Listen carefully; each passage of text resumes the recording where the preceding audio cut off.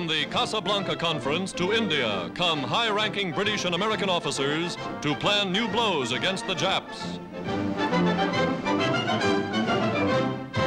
Britain's General Sir Archibald Wavell, American Generals Stilwell, Arnold, and Somerville, planning the strategy of the Far East. At a United States base in China, General Arnold, head of the Air Force, confers with the famous General Chennault, leader of the legendary Flying Tigers.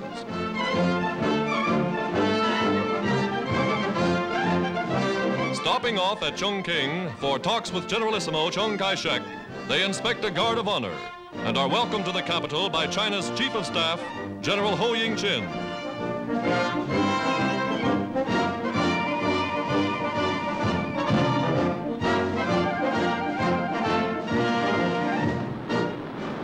Then, back in Washington, their big Army transport comes to Earth after its globe-girdling flight.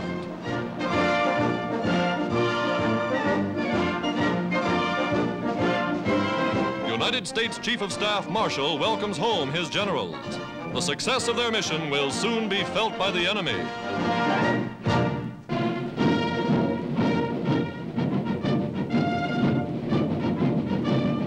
It's summer in Australia, and the people of Melbourne, led by men of the Royal Australian Navy, paid tribute to new legions of Americans here to fight for the island continent.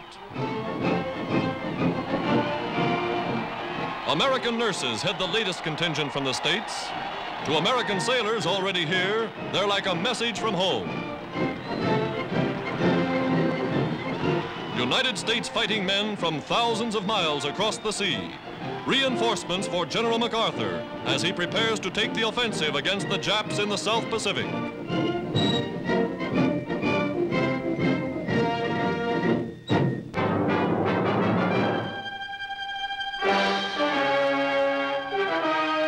United States Army bombers taking off just before dawn upon a mission of mercy. The plane of an American general with 14 of his crew is missing somewhere in the South Pacific. For 6 days, searching parties scour the ocean, the shark-infested waters of the Coral Sea. Suddenly, an observer signals that he sighted something, a mere speck down upon the ocean. He's right. It's a tiny, crowded rubber life raft, and another.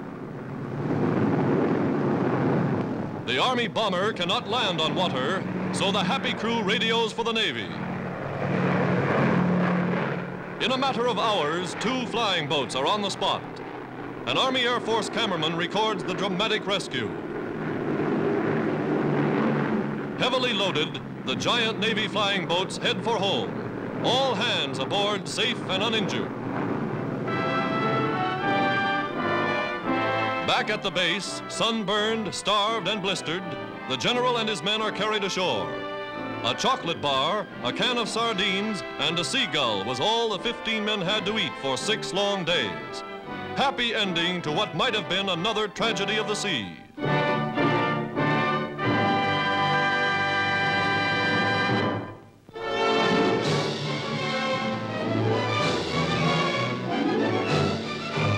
Engineers open the valves that will start petroleum rushing across the eastern United States at the rate of 300,000 barrels a day.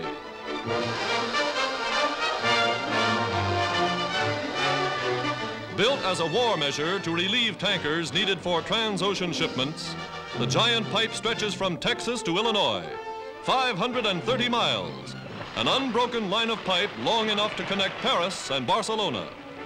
United States tank cars loading oil direct from wells halfway across the American continent.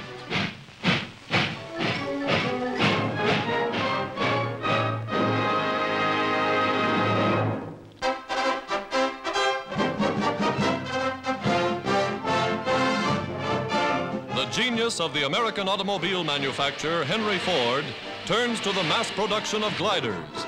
Giant Army transport gliders made almost entirely of spruce and plywood.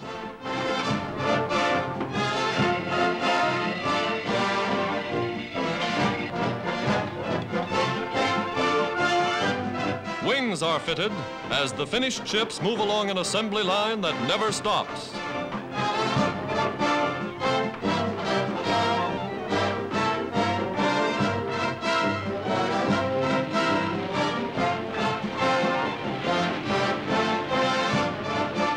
pilots to man the new silent fleets of invasion craft are constantly training.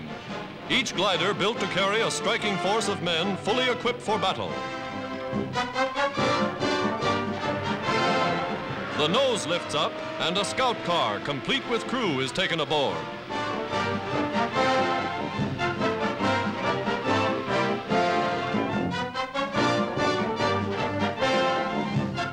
Towed by a transport, the glider goes aloft.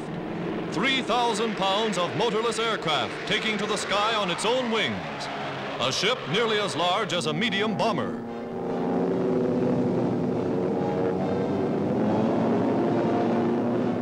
The pilot releases his line, cutting loose from the tow plane, and he's on his own.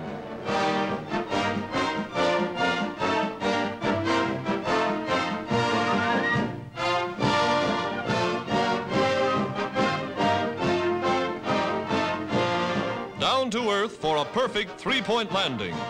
Cargo and transport gliders proving their efficiency as new, swift, silent weapons of invasion.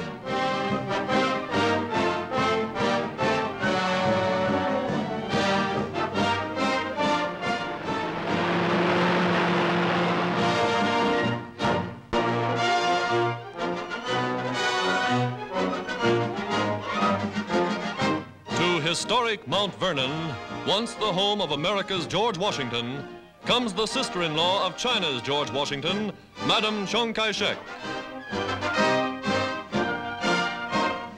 Here with President and Mrs. Roosevelt, Madame Chiang places a wreath upon the tomb of America's first president.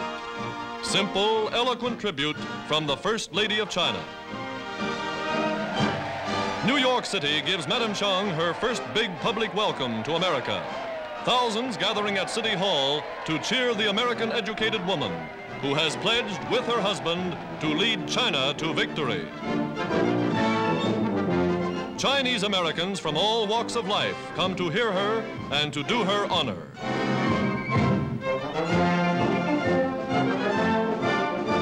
From City Hall, she visits New York's famous Chinatown just a few blocks away. Gala flag-bedecked streets, signs of welcome greet her on all sides.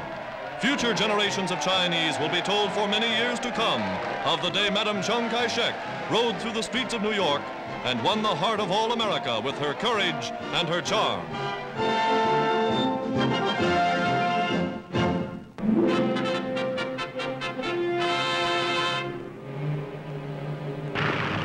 Flying with British and American pilots in pursuit of Rommel's fleeing Nazi forces, an Allied cameraman records an actual air attack over the desert.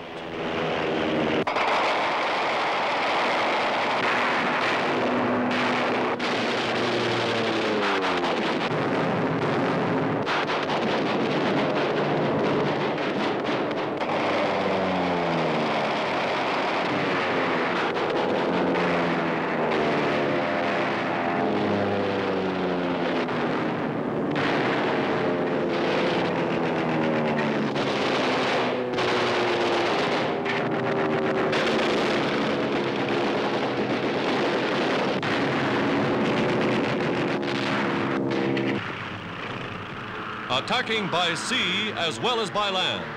An Axis supply ship is sighted heading for Tunisia. One more cargo of supplies that will never reach the Nazis as death rains from the sky.